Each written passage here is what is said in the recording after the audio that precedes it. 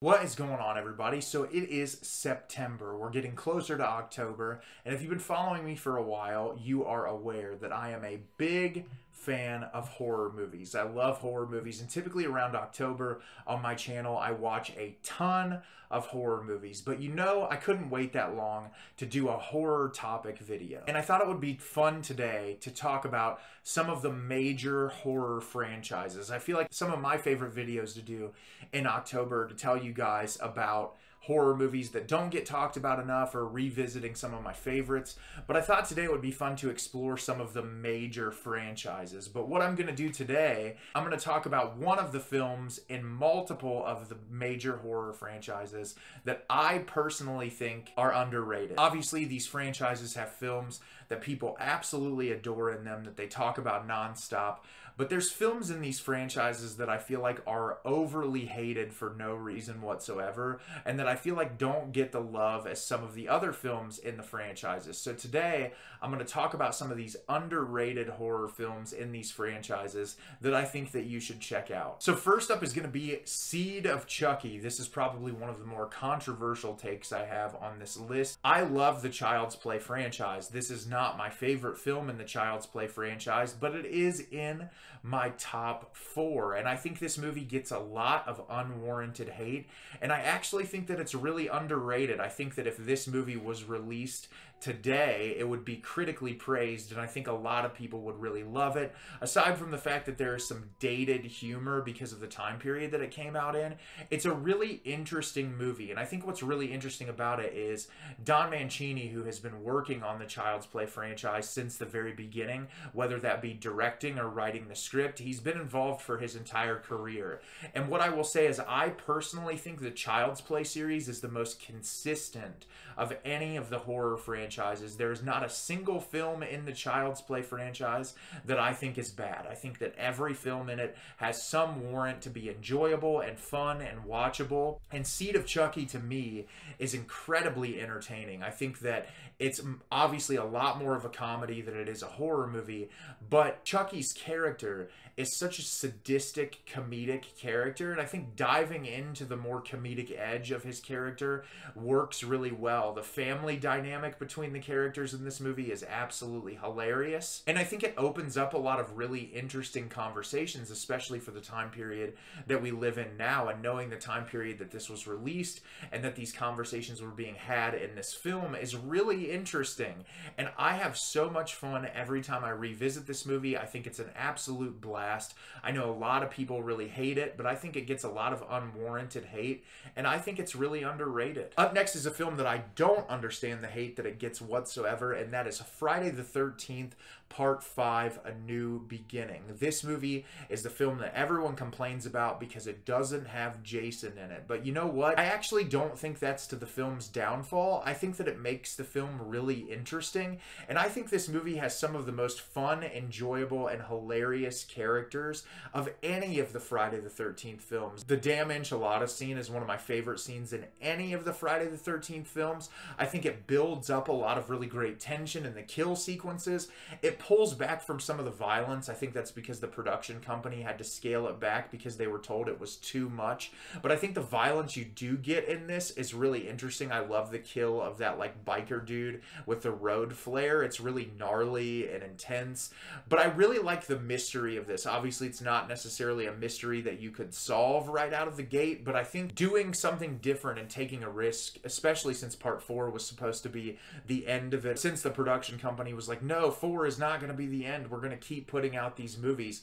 I think it's cool to take a risk, and I think it's one of the more fun films in the franchise. I'm not 100% sure why people hate this so much, other than that argument of Jason's not in the movie, Jason's not a part of it. I don't care about any of that. I think that when a franchise is willing to take a risk and do something new and interesting, that makes it all the more fun. And I think this movie's 100% worth watching, and I don't know know why it gets the hate that it gets. Up next is going to be one that people might think I'm crazy for, but Texas Chainsaw Massacre: The Next Generation is actually a ton of fun to me. And one of the things about this franchise, in my personal opinion, I think the Texas Chainsaw Massacre franchise is terrible as a franchise. I don't think it works very well. The movies are really disjointed. They don't play together very well. There's not a whole lot to explore to make this world really interesting. So if you're going to go off into schlock territory, I'm totally fine with this. And obviously Matthew McConaughey is in this movie, giving an absolutely unhinged performance. And it definitely dips its toe a little bit more into the absurdist comedy route. And a lot of people love the Texas Chainsaw Massacre 2 and think that it's hilarious. I don't like that movie at all. I think it's incredibly bloated and boring, and I think Dennis Hopper is underutilized. I really don't enjoy it whenever I revisit it, but this movie I really enjoy every time I revisit it. I think it really goes into camp territory that works well. It's really fast-paced. The performances are hilarious, especially when they get really bad. Trying to involve Leatherface in this weird, almost like cult underground organization was such a weird turn and direction to take this franchise. But after the third movie, which is one of the most boring and awful films that I've ever seen, I wanted anything different, and I got something very different and unique and entertaining, and I have a blast whenever I revisit this movie. I'm not sure why this movie gets as much hate as it does, other than it doesn't take itself very seriously, but I would argue none of the films following the original Texas Chainsaw, with the exception of maybe the reboot, really take themselves seriously. And I think this movie's a lot of fun, and I think more people need to visit it. Up next, the Nightmare on Elm Street series is one of my favorite series of all time, and I think this movie doesn't really get the love that it deserves, and that's A Nightmare on Elm Street 4, The Dream Master. This movie, I know a lot of people have said this over the years, this movie has virtually no plot, but is one of the most interesting films when it comes to the kill sequences and the overall production design. I actually do like the characters in this movie. I think they're entertaining. I think their chemistry works really well together. And following 3, which is arguably my favorite film in the franchise, I don't think it gets much better than 3. I didn't really know what else they could do with this franchise to make it interesting, but the people who work in the production design and who develop the idea for the kill sequences really kind of go above and beyond in this movie with making those sequences so interesting and engaging and fun. And like I said, the plot in this is relatively thin. There's not a whole lot going on in this movie, but because the characters are fun to watch and it's an engaging world, you're hooked on it. And I think those kills being so immersive and the production design being so great in it is really what sets this movie up there. And I think it's really underrated. I know that it doesn't get the greatest reviews. I think a lot of horror lovers really enjoy this movie, but a casual viewer of the franchise probably doesn't like it as much. And I think this is in my top 5 of the franchise, and I think it deserves to be there because it's really entertaining. Up next is the Halloween franchise, which is arguably next to the Texas Chainsaw Massacre franchise my least favorite. This does not really work as a franchise. Michael Myers is not an interesting character whatsoever. I love in John Carpenter's original that it's really just good versus evil. There's not really much more to it than that. So trying to expand on it doesn't really make a lot of sense. But I think one of the most hated films in this franchise is arguably one of the most interesting, and that's Halloween 5. I know a lot of people hate this movie and it's at the bottom of their lists, but there are some sequences in this movie that to me are some of the most interesting in the entire franchise. I love the chase sequence when Jamie's in the air duct towards the third act of this. It's so suspenseful and engaging and on the edge of your seat. It's unrelenting. I really love the atmosphere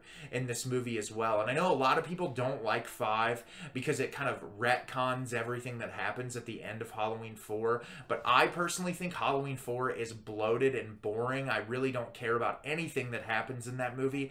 It lacks the tension and suspense of the original film, and it doesn't really do anything new or exciting to keep me wanting to watch it. 5 at least tries to do some things that are new and inventive that I can appreciate. There's obviously that overly comedic bit with the police officers that I don't really understand why it's in there, but I still think that it's fun, and I really love the pacing of it. And it's not a perfect movie. There's obviously flaws with it. I like how unhinged Donald Pleasance is in this movie. He just consistently gets crazier and crazier as the franchise goes on, and I really like his performance in this movie a lot. He just keeps it engaging and entertaining, and it's one that every time I revisit the franchise, I actually look forward to more getting to see it. And although it's not in like my top 3 or 4, I still think it's really underrated, and I think it gets a lot of unnecessary hate. Up next in the Scream franchise is going to be Scream 4. I think the Scream franchise is relatively consistent all the way throughout, and I know there's some really avid lovers of Scream 4 out there, but I know there's some people that really don't like it. I think with Wes Craven working on these first 4 films, the third one dips in quality a little bit. It's still entertaining, but I think 4 really amped it up and got back into what I love about the first 2 Scream films. I think the chemistry between the characters is great. I think the inclusion of all the new actors is fantastic. The pacing in the film is great. It really gets back to basics and what makes the Scream franchise so wonderful. And I think 3 took some risks that don't necessarily work for me personally, and 4 kind of settled back into the rhythm while also doing some new things. And that's what I always love about Wes Craven's filmography, is that he always tries to take some level of risks in whatever movie that he's working on. And I think coming back after so many years gap between 3 and 4, that he does a lot of really fun things with this movie, and I think it fits perfectly in with the franchise. And I think it gets a lot of unnecessary hate from people that really don't like it a lot. I don't think there's anything inherently wrong with it. I think that it works just as well as the first 2 films do, and it's one of the ones that I look forward to the most whenever I revisit the franchise. And then last up on this list, this is a relatively new universe. This isn't a typical slasher franchise, but in the Conjuring universe, I love Annabelle Comes Home. I thought this movie was a pleasant surprise. I did not expect this film to be as much fun as it is. It's really campy. I would actually kind of argue that this film feels like a Scooby-Doo episode at moments, where it's just like, which villain can we show you next? The tone of it at times feels almost like it's meant to come off as comedic, especially like when the pizza delivery driver shows up. Like, there's moments in this that just feel really campy and fun,